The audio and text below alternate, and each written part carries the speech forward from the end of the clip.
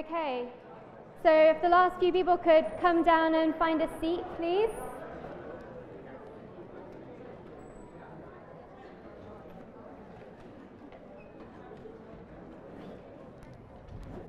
So today we're going to move on to talking about, okay, it's time to quieten down, please.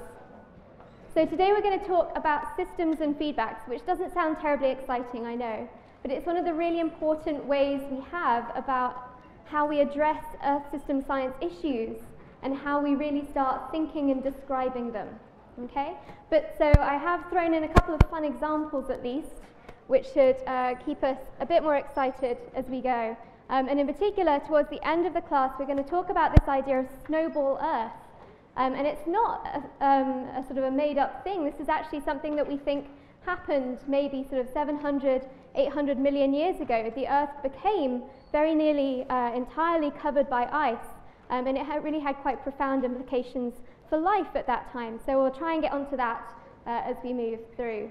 So I wanted to make a quick start because I have a few announcements at the beginning. Hopefully you all got this by email, which is that we're looking for a note taker for the class. So if you create beautifully crafted notes, then you can get volunteer hours, units, or pay for that. So if you're interested, please do contact the Disability Centre, and you can help out a couple of your fellow students. Okay, and you have this by email as well, or if you need this information, it'll be in the notes after class. Second thing, a few of you have noticed this already, but remember we're going to be filming the classes this quarter and posting them on YouTube.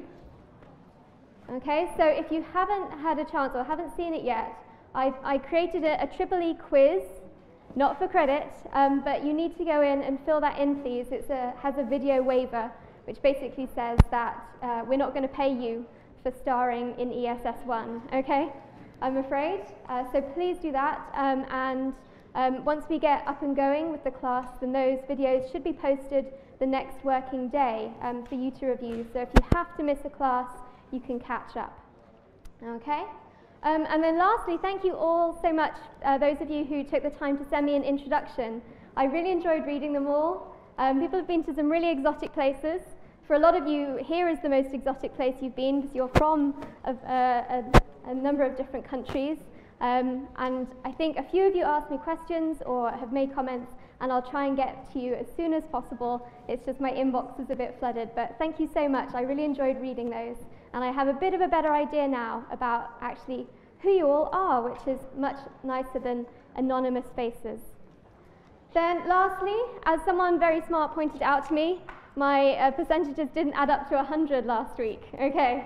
So on the real syllabus on the website, it's all fine, but I just hadn't changed the slide from last year, which says that each of the midterms is worth 18 rather than 16%.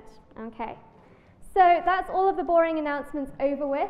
So today we're going to talk again about what Earth system science is, because the first day is a bit of a brief introduction, and then we're really going to talk about ways of describing the Earth system. So what is this word system? Systems can be open or closed, so we're going to talk about that. We're going to talk about reservoirs, fluxes, and residence times. And then we're going to talk about feedbacks, both positive and negative feedbacks. And you're going to have a chance to work through a problem with your neighbors and construct a feedback process. And then lastly, we'll just touch on cycles very briefly, and we'll come back to those in a big way much later in the class. Okay. So, Earth system science. You are all in an Earth system science class. It's a good thing if you know what that is. It's the science that studies the whole Earth as a system of many interacting parts and focuses on the changes within and between those parts. And really that's the focus of the discussion groups this week. So I heard from Starrell that the people this morning had fun out in the park, identifying different components and thinking about how material and energy is being transferred between those. Because everyone always walks around with their phone and you never really think about it. Although I would say if you're out in the park and it's windy, don't stand under a tree too long because those branches tend to fall off quite often. Okay, so here are the 4 spheres that we talk about with a little bit of an extra one that we've added recently. So we have these 4 spheres that we use to describe the Earth system, and material moves between these different spheres, and we could call them reservoirs if we wanted to, at different rates. And if those rates change, then the size of the reservoir might change. And the reason that we have to view the Earth as a system like this is, I mean, for example, think of carbon. Carbon is our main problem right now. It's obviously the source of a lot of energy because we burn these hydrocarbons to generate energy. But then that carbon ends up in the atmosphere. It doesn't just stay in the atmosphere, though. A lot of it ends up dissolved in the oceans, which is gradually acidifying them. And it also gets taken up by plants, okay? So we can't just study the problem of carbon in the Earth system from one perspective. We have to really think about the whole Earth. So the atmosphere, I think I said this last week, but just to make sure you know, is that mixture of gases, the nitrogen, oxygen, argon, water vapor, things like that, that surround the Earth. The hydrosphere is all of the Earth's water, apart from water vapor, okay? So when I talk about the hydrosphere, I mean the oceans, which are by far the hugest reservoir of water on the Earth. And then we have things like the cryosphere. Just like cryogenics is to do with ice and cold, the cryosphere is ice. It's sea ice, it's glaciers, it's ice sheets, it's snow, anything like that. And then we also have the underground water, so groundwater, which is a big source of our water in California. Then we have the biosphere, which is all of us and all of the organisms around the world. The geosphere, that's the solid Earth, so rock, some components of soils, and that tends to be a bit slower to react, so it's something that on sort of decades or longer is not something we often think about, but is really, really important for how the Earth responds on longer time scales. And then we sometimes add this fifth sphere, which doesn't really fit in with any of these, but we call it the anthroposphere, and it's the parts made or modified by humans. And those groups that were out in the park today thinking about how much of Aldrich Park is actually a natural system and how much have we influenced it. We've obviously had a huge influence on the Earth in certain parts. Okay? So, let's think about systems, and specifically open versus closed systems. So, a system is just something that we arbitrarily define as a portion of the universe that we're interested in. Okay? And so I could say UCI is a system. And we have freshmen coming in and we have seniors coming out, okay? Or this classroom is a system. We have people coming in and out, we have material moving backwards and forwards. And so we can characterize this system on the basis of whether it exchanges energy and or mass. Okay, so we have three possibilities down at the bottom here. So an isolated system is one that doesn't exchange any energy across its boundary, and it also doesn't exchange any matter. Can you think of anything that behaves like that? No. It's a nice theoretical idea. It doesn't exist in reality, okay? So that's the nice thing. If I give you an exam question and I say, is this an open, closed, or isolated system, you can already cross one off the list, okay?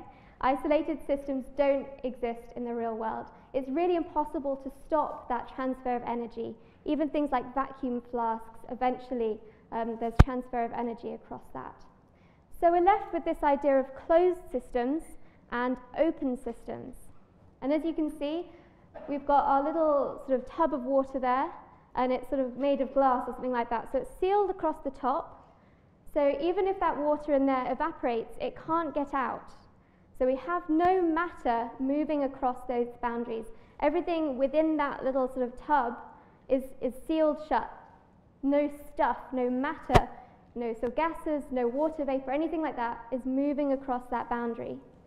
But what is coming in and out is energy. If we left that out in the full daylight outside, it might warm up inside, and that's because there's a transfer of energy in, and then there's an equivalent transfer of energy out. So that's our closed system, and then we have this open system idea, which is everything can be transferred across that boundary.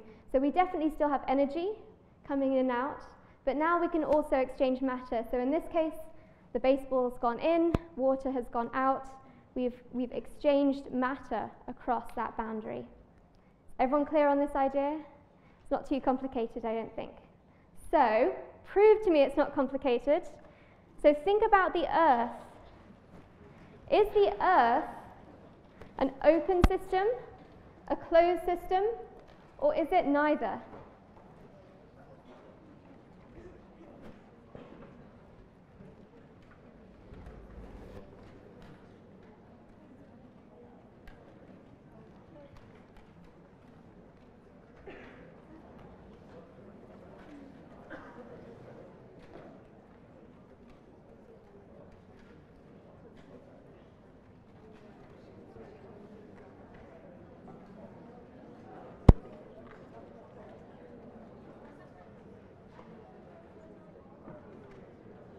Okay, has everyone had a chance to answer? No more frantic scrambling for iClickers? Okay, let's take a look and see what people thought. That's interesting. Okay, so an open system. What's exchanging from the Earth out to space? Energy is definitely transferring, but does that narrow it down to an open versus closed? Because in both cases, energy is being transferred across the boundary, right? So we want to think about matter. Are we gaining or losing matter from space? Do you want to change your answer? Yeah. So yes, this is why I gave you the neither opportunity. Okay, so we think of the Earth as a nearly closed system. So if you think about, I mean, space is a vacuum, more or less a vacuum, right? So we're not often adding more material to the Earth, and we're not really losing very much. Rocks don't float off out to space, okay? So there are a couple of exceptions, though, which my friend at the front pointed out, which is that every now and again, and last year quite spectacularly, or earlier this year quite spectacularly, we get little additions. So things like asteroids, comets, meteorites. So day to day it may not make a huge difference, but obviously over time it actually formed the Earth. Okay? Does anyone know what we're actually losing from the Earth? Yeah. Hydrogen, and the one up from that? What's slightly heavier than hydrogen? Helium. So all of your nice helium balloons, okay, we're actually a bit short of helium. It's one of the things that we're a little concerned about, because do you know how we get helium? No? People think we get it from the air. We don't actually. We mine it. Isn't that weird? So pockets of helium gas collect underground just like sort of natural gas, and we extract it, and that's a big source of our helium. The problem is right now is that once that helium is used in our nice balloons, or in medical equipment is another big user of helium, it floats off into the atmosphere, and eventually it's light enough that Earth's gravity doesn't retain it, and that hydrogen and helium are gradually escaping away to space. So make the most of your helium balloons right now, because it might get a bit pricey in the future as we start narrowing down. So it's much more important that our MRIs and things like that in hospitals work, unfortunately. So helium is an interesting one. So you're absolutely right that Earth is a nearly closed system, in that we really don't often transfer matter across the boundary. It's tiny amounts of matter that are getting transferred, but we do transfer a lot of energy, because where is our energy mostly coming from? The sun, absolutely. So it has to reach us, and it heats us up, and then in turn we radiate heat back out to space. And we're going to learn a lot more about that on Friday in particular. Okay, so energy comes in. So the sun is radiating radiating out to space, and the Earth intercepts a portion of that. Some of it gets reflected straight out, some of it gets absorbed by the Earth's surface or the Earth's atmosphere, and then we, in turn, because we also have a temperature, radiate energy out to space. Okay. And then in terms of matter, what's coming in? Comets, asteroids every now and again, and out hydrogen and helium, which are gradually drifting off because they're so light. They're the lightest elements we have. Okay, so there are some pretty strong implications of us living on a closed system. And that is that our resources are finite. If we use up all our copper, we can't get any more on Earth. We'd have to go elsewhere in the solar system to get it, which is why these people come up with crazy ideas like asteroid mining, going out and capturing asteroids and mining them. And so this is one of the things we really need to think about as our population has really exploded in the past sort of 50, 100 years, is our resources are finite. They have to be shared out between everyone. And so the more of us there are, the less resources there are per person. We can't throw things away. There is no away for things to go to. And this is something that we're all a bit guilty of, because we put things in the trash and then we never really see where it goes. But obviously that all builds up. And that's another of the problems that we've had as our population have grown, is that we can't just get rid of stuff we don't want. And then the other thing that is a very strong implication of us living in a closed system is that changes in one part of that system therefore affect everything else. So the example I had earlier, which is carbon, if we're going to extract carbon from the geosphere in the form of fossil fuels, burn it, it doesn't just sort of disappear. That carbon is transferred into the atmosphere. Because it's a closed system, you can't get rid of it. It just cycles around within that system. Does that make sense? Good. So that's really thinking about open versus closed systems. Can you think of an example where humans have been exploring where we really do want a closed system for a few days at a time?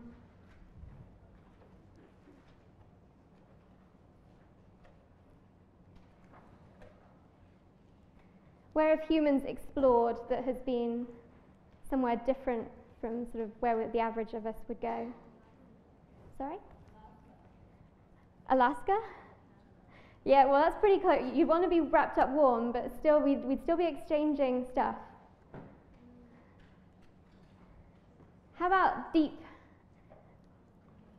Yeah. The deep sea. Okay, in a submarine, do you want it to be an open system exchanging with the exterior? No, definitely not. Okay, how about the other extreme? Where have we gone where you would also not want to be exchanging? Space, absolutely. So closed systems are really quite helpful, okay, for when we want to explore, but it's difficult to maintain those over longer periods. We need to resupply and things. The Earth's amazing, but it acts as this closed system and everything just keeps going. It's really cool. So let's have a think about how we look at really complex systems.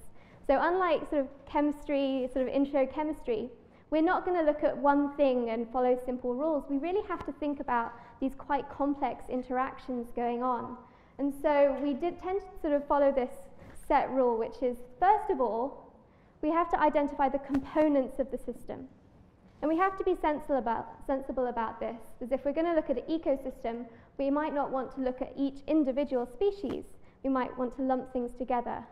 But initially, we want to identify the components and how they interact. And that's a bit of what you're getting a chance to do in the discussion section this week. And then we want to think about the residence time. So once we disturb something, how quickly does that change propagate through the system? And we'll have a chance to practice that in a second. And then we want to identify feedback loops. And feedback loops are hugely important for the Earth system. They can act both in a positive way. A positive feedback is not something that we want to happen. Okay? A positive feedback is not a positive outcome for the Earth in the way that we think of it. The way we define it is the positive feedback is something that amplifies a change. So for example, if the Earth got hotter and we got more water vapor in the air, which absorb more heat or something like that, then that temperature would increase further. So it's an amplifying change. It's a positive feedback. It may not be very good news for us, but it's still described as a positive feedback. And negative feedback is something which stabilizes the system. We take that system and we nudge it. We maybe make it a little bit warmer. Some other process happens to nudge it the other way and make it colder again. That's our negative feedback, and we'll have a go at those in the end. And so especially for things like the Earth system and things like the climate system, which we're all really interested in, you can imagine that we can't do this on paper. This is something that computer models have really helped us out with, because there's such different portions of the system, they're all interacting on different timescales. We really need those computers to help us, first of all, work out what might happen and also refine what we know about the system. Okay, so let's define some terms very quickly. Our reservoir is not just a lake, okay? It's the amount of material of interest in a given form. So, for example, our atmosphere acts as a reservoir of carbon. The biosphere acts as a reservoir of carbon. A flux is when material is added to or taken away from that reservoir. And if we're adding, that's called a source. And if we're removing material from a reservoir, that flux is called a sink. If we say something is in steady state, we mean that what's going in is equal to what's coming out. So, for example, if I turned on the taps in my bathtub, then I also opened up the drain, then as long as the inputs from the tap equaled what was leaving from the drain, the level of the water would stay the same. It would be in steady state. And then lastly is this residence time. So you'll get to do math for the first time. I know how excited you all are about that. And it's really just the time that it would take to empty or fill the reservoir. That's the easiest way of thinking about it. But actually, it's a measure of the amount of time the average little molecule would spend in that reservoir. So in my example where I said that the bathtub is full, I open up the taps and the drain is also going, so the level stays the same. Are the individual molecules of water going to be the same? No, because they're being added and they're being taken away. So the molecules are changing, even if the absolute size of the reservoir isn't. And it's the same thing for oceans, it's the same thing for big ice sheets. They may be staying the same size, but the water molecules are moving in and out of them. And so the amount of time, the average amount of time that one molecule would stay in that reservoir is what we call the residence time. So, really complicated maths, you can tell. But my bathtub holds 30 litres of water. Water from the taps flows in at 5 litres per minute. Water drains out at 5 litres per minute. So what is the average residence time of a water molecule in my bathtub? And so you can see the formula there. Notice the or, total sinks or total sources, okay? And tell me, how long would a little molecule of water stick around?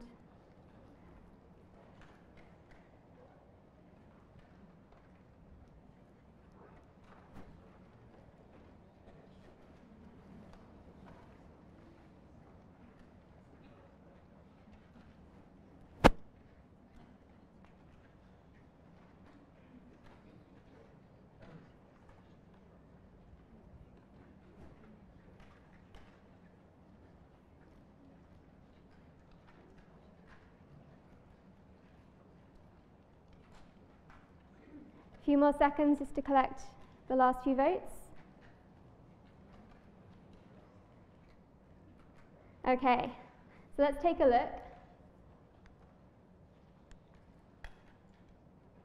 C, 6 minutes, yes, 70% of people were right, congratulations. First math down. Okay, so what's my reservoir in this example? The bathtub, and how much is in it? 30 litres, so the amount inside the reservoir is 30 litres. What's the source in this case? Yep, 5 litres per minute from the taps. What would be the sink? 5 litres per minute. So you only need one of those, remember. It's either the total sinks or the total sources. And so 30 divided by 5 is 6, so hopefully everyone can do that part. Okay, so that's all very well, but it's a bathtub. It's not particularly exciting, so let's think about something that's perhaps more the real world. Okay, the Salton Sea. Who's been to the Salton Sea? 1, 2, 3, 4, 5. Okay, the other people haven't gone because, to be honest, it's not that wonderful a place. You would agree? Yes. Okay, and it used to be a very exciting place to be. In the 60s, they built resorts around it. It was going to be the Riviera of California, and people went there. But the problem is that, is the Salton Sea natural? No. How did it get created? Does anyone know this? The people who took my class last quarter know. We did it by accident. Okay, earlier on in the 1900s, we tried to create an irrigation system using water from the Columbia River, and it went a bit wrong, and we actually diverted the whole Columbia River into the desert for a couple of years. Okay, and it built up this enormous Salton Sea, and there have been lakes there before in the past, naturally, but it shouldn't necessarily be there today. And the problem is that that water is no longer coming in. We're losing a lot more water than we are gaining it, and so it's gradually drying up. And as it does that, it gets saltier and saltier, and there are some other environmental issues also associated with this. Okay, and there's a really cool little 3 or 4 minute video up there, so hopefully if you're interested in this, you'll have a chance to watch it and see what's going on. So first of all, we have to identify the components of the system. So what is my reservoir? The Salton Sea, absolutely. Okay, so my reservoir is the Salton Sea, and it contains about 9 cubic kilometers of water. What's going to be my source into the Salton Sea? Yep, right now, rather than in the past. Yeah, agricultural runoff. So we have a lot of fields and farmland around there, and we irrigate those farms. We also get a small amount of precipitation, not a huge amount, but it does collect in that basin, and so those are our sources. What about our sink? Where are we losing water from? Evaporation, absolutely. So this isn't a hugely complicated system. We have about 1.5 cubic kilometers per year going in from agricultural runoff, rainfall collection, things like that. And we have about 1.5 cubic kilometers leaving. And I've simplified this a bit to make the numbers match. Okay. So, is this system in steady state? What's happening to the level of the water?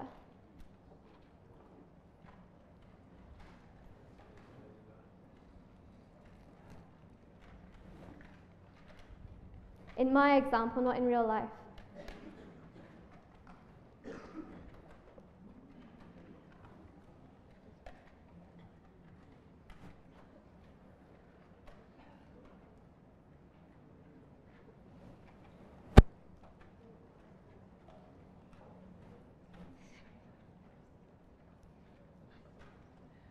Okay, last couple of seconds.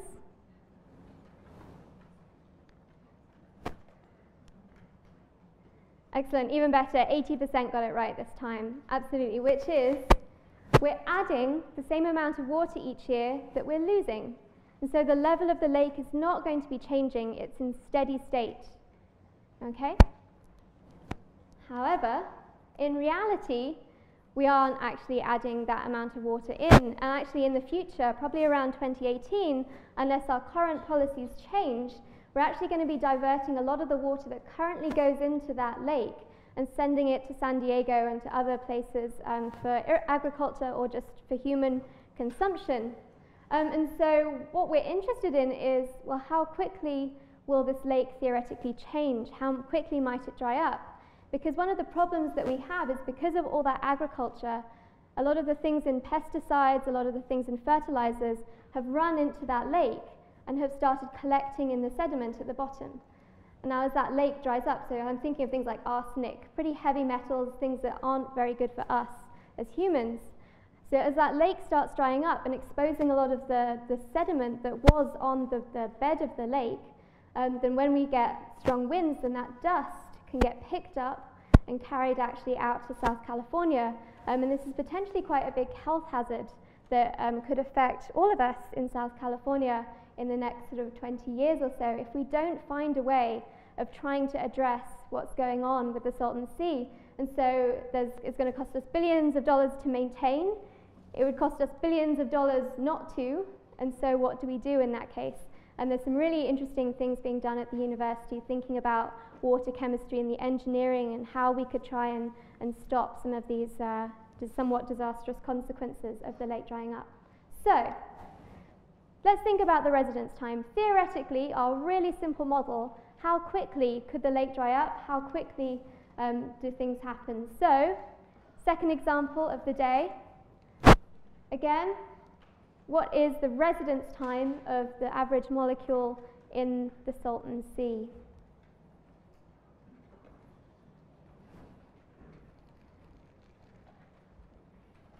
testing your mental math.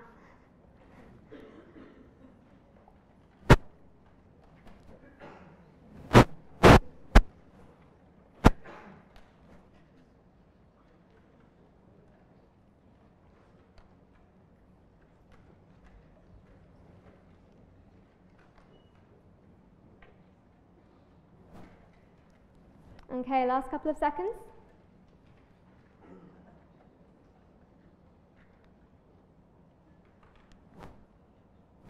Okay, 80% again.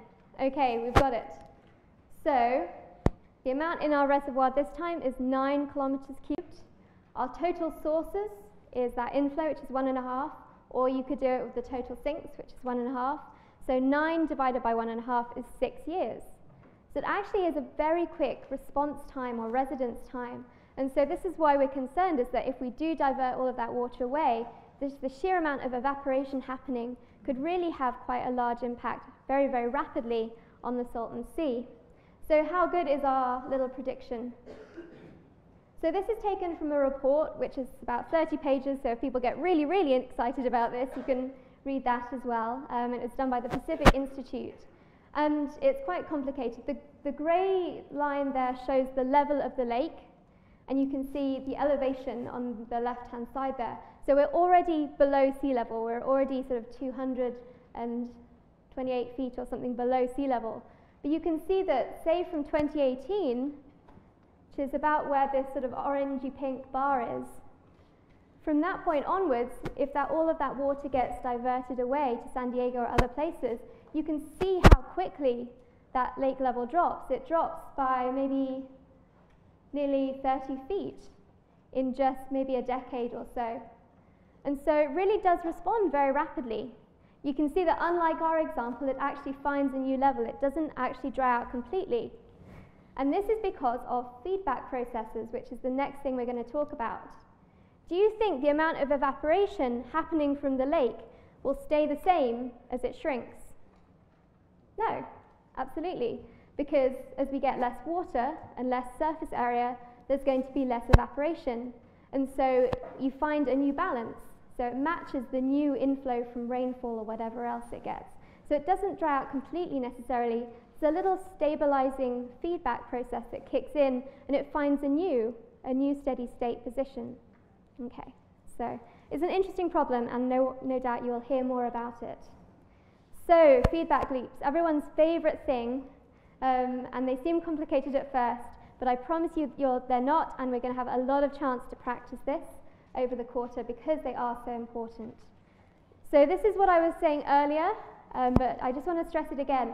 A positive feedback is not something that we want necessarily for the Earth. It's not a positive outcome. Okay? A positive feedback is that amplifying process. It's taking an initial change and making it more extreme. So in reality, it's usually destabilizing. It usually makes a problem worse rather than better. Okay? A negative feedback is damping or stabilizing. So we see an initial change and some other part of the Earth system kicks in and nudges us back the other way, and so we tend to stay where we are. Okay. So let's think of an example. So here's an example of a negative stabilizing feedback process that those of us with air conditioning really appreciated in August in particular when it got so hot. And I want to introduce you to some notation that we use, which is we create our little sort of boxes with the different components that can change, and then we draw arrows between them to show causation.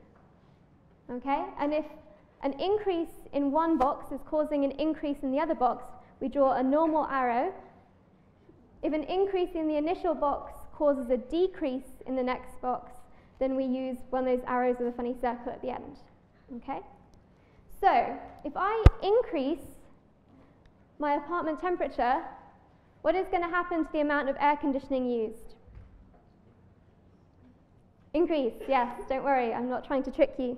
Okay, so what type of arrow would I use to connect these two boxes in this first case? The normal one, yeah? Because an increase in my apartment temperature is leading to an increase in the amount of air conditioning, and so we see a normal arrow, a nice one with a point on the end. Okay. If I increase the amount of air conditioning I use, what happens to the apartment temperature? It decreases. Okay, so what sort of arrow will I have going from the right-hand box to the left-hand box? An arrow with a circle. Okay, because in this case, that increase is leading to a decrease, and so I draw the negative part there. Does that make sense so far? I don't want to lose anyone at this point. No? Shall I do it again? Right, okay, good. I'm glad someone's brave enough to say. Okay, so my initial change, if I just take one part of the system, I say I'm going to increase the apartment temperature. Maybe the sun rises, comes in through the window. The temperature goes up, and so theoretically, if your system is working properly, the amount of air conditioning should go up as well. Okay? And because we're seeing an increase causing an increase, it's going to be a positive coupling. Okay? An increase leading to an increase. And so that's the arrow that we draw between those two. But we can do the reverse now, which is that the amount of air conditioning we use in turn will cause a decrease in the apartment temperature. So in this case, an increase is leading to a decrease. And in this case, we use the second type of arrow with the circle on the end. So an increase leading to a decrease, which is a negative coupling. So overall, I've told you at the top, this is a negative or a stabilizing feedback. If you follow that loop around, and they always have to be loops, remember? So it's a feedback loop, okay? So you can see that as I follow those arrows around, it forms a complete loop, and my initial change, if I follow that loop around, is stabilized, okay? Takes that initial increase, and the loop will try and decrease it back to what it was before, okay? This is a negative or stabilizing feedback. So, I want to challenge you a little bit. I want you to help me with a positive or amplifying feedback. So again, just think of the same process again. And in particular, this is one that is really important today, and important if we're going to talk about the snowball Earth. And so we have this interaction between incoming sunlight, the amount of ice, and the temperature of the Earth. So if you imagine that the whole of the Earth was covered with a black surface, if we asphalted everything, okay, you can imagine that a lot of the incoming sunlight, a lot more of it would be absorbed, and so the Earth would be warmer. If instead we have ice sheets covering the northern hemisphere or something like that, that nice white surface is reflective, so that incoming radiation, a lot more of it is reflected straight back to space without actually going into warming up the Earth. Okay? And so I've started you off, I've drawn you out the boxes. So I want you to think about what would happen if I increase the amount of sunlight reflected back to space. What would that do in turn to the temperature of the planet? What would that do to the amount of ice? And what would that do in turn to the amount of sunlight reflected back to space again? So work with the people around you and see if you can draw the right arrows between them. And I'll give you 2 minutes, and then we're going to come back and see what you got.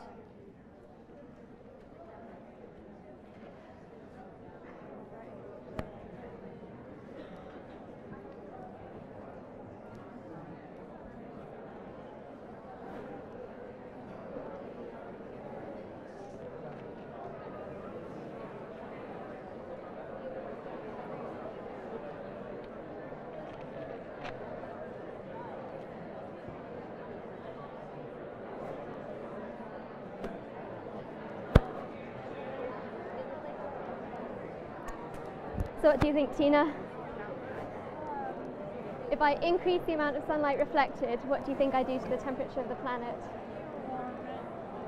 Do I? If I reflect more sunlight rather than absorbing it? It stays the same. If it's reflecting, but if it's covered in asphalt, then it warms. That's right. So if I increase the amount of white area, it'll actually get cooler, right? Because we're going to be reflecting more away.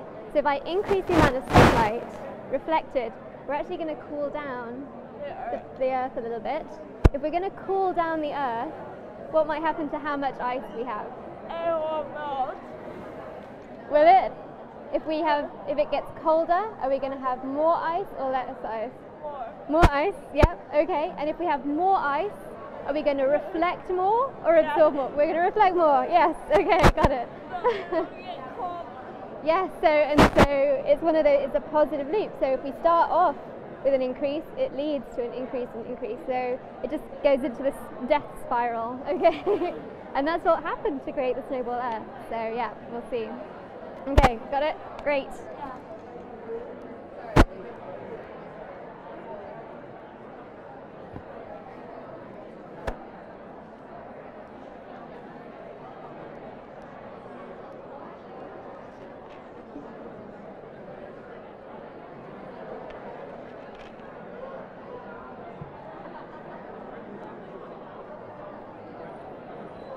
Okay,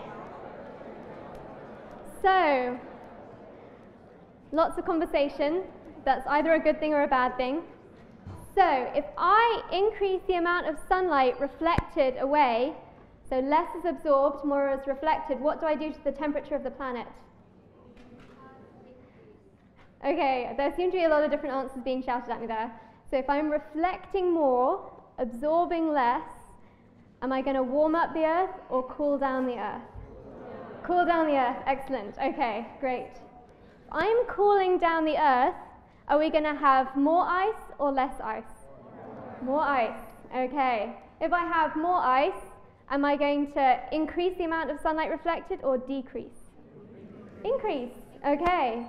So what type of feedback is this? It's a positive feedback. So that initial increase in the amount of sunlight reflected goes back and increases it again. And so it's one of those amplifying feedbacks. We just keep going round and round and round, and we end up in this sort of death spiral of getting colder and colder and colder, right?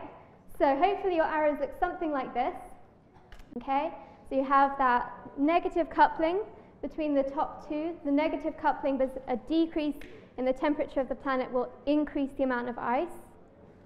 And then lastly, we have a positive coupling from the increase in the amount of ice leading to an increase in the sunlight reflected. Okay, and this is actually what happened. Okay, so this is our snowball Earth hypothesis. And this is the idea that actually, at certain points in Earth's history, this has happened. So in particular, there are a few, it's difficult because it's such a long time ago, the geological record is a bit patchy. But if we go back, say, 750 million years or so, there's a series of these very long-lived glaciations, and we found evidence of glaciers almost all the way to the equator. And so this was the really interesting thing, and people couldn't quite explain it. But the more and more evidence we have, the more it seems that the Earth really did nearly completely freeze over. So temperatures at the equator were probably similar to what we get on Antarctica today. Does that sound like a very friendly place for life to exist? No. And this is actually a really interesting time in terms of the evolution of life as well, because it's right around the time when we start moving from single-cell, pretty simple creatures into this sort of multicellular world that we live in today. And this argument is that, well, maybe this sort of rapid switch between these sort of really, really cold periods and then subsequently much warmer periods perhaps drove some of this or gave evolution an extra kick in this sense. Because if we have this really positive feedback, which is amplifying, we're a solid ball of ice, why aren't we still today, oh bother, I just gave you the answer. Okay, why aren't we still today a frozen ball of ice? So who was quick enough to read it? What saved us? Volcanoes, okay, because what are we concerned about warming up the planet today?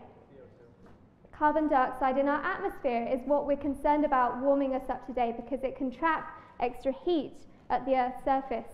And so if we think about what can happen, I mean, if we're not having a lot of life taking in carbon, then as we have more and more volcanic eruptions which release carbon dioxide into Earth's atmosphere, if that carbon dioxide is just collecting in the atmosphere above the Earth, then sooner or later we hit this critical point where that ice actually starts to melt away again.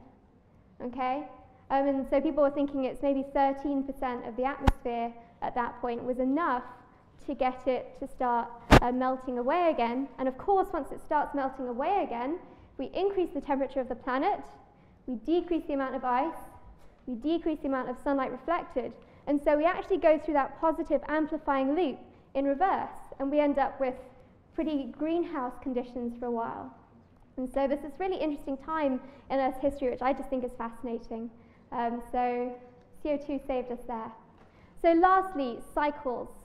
So if we think about Earth being a closed system and material moving between it, between different reservoirs, then really it's remarkable how stable, with a couple of exceptions that we just looked at, it's remarkable how stable Earth has been throughout its history. And this is because that movement of material and energy between different reservoirs often forms cycles. Things like the hydrologic cycle that you learned at school. We have the energy cycle, we have the carbon cycle, the nitrogen cycle. And lots of these are stabilized by negative feedback. So these cycles often involve lots of different negative feedbacks, which help to keep us in this sort of nice sort of steady state or equilibrium conditions. But now, of course, we've been changing many of these cycles, and so what we need to know is really where our new steady state is going to be. Just like with the Salton Sea, it will find a new steady state. The Earth is going to have to find a new steady state when our changes stop, and where is that going to be? It's one of the really interesting questions. So those are the cycles that we're going to touch on later in the class. I'm not going to go over them now. So there's a review for this week. I'm not going to read it through. But on Wednesday, we're going to think about whether there's life on other planets or elsewhere in the solar system. So please do the reading before you come. Okay, thank you.